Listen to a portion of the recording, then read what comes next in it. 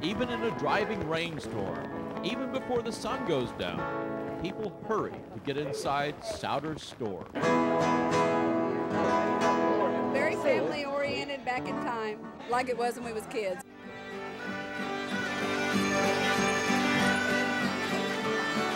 When they reopened Souder's store, no one could imagine it would become a place for hurdy-gurdy music on a Friday night.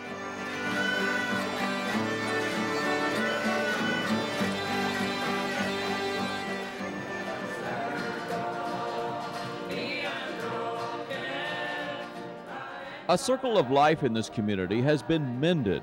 Souder's store has once again become a gathering place. It's warm and friendly. Makes them feel a part.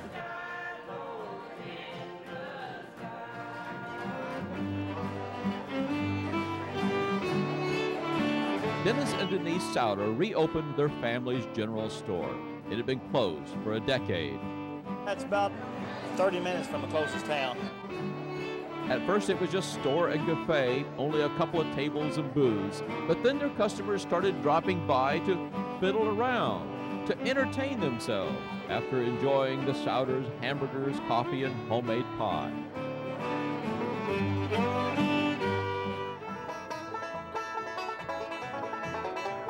I like it because it's bringing the neighborhood back together, where people quit visiting and people kind of quit knowing each other, and it was just their little families, and now the neighborhood's a big family.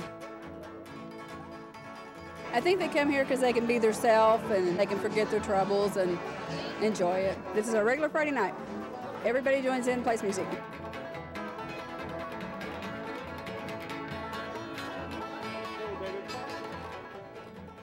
Kind of like an accident or anything. Didn't have no idea, how to do. We just tried it. I think a lot of the local people really enjoy it because we have a lot of people that's faithful to come every Friday night,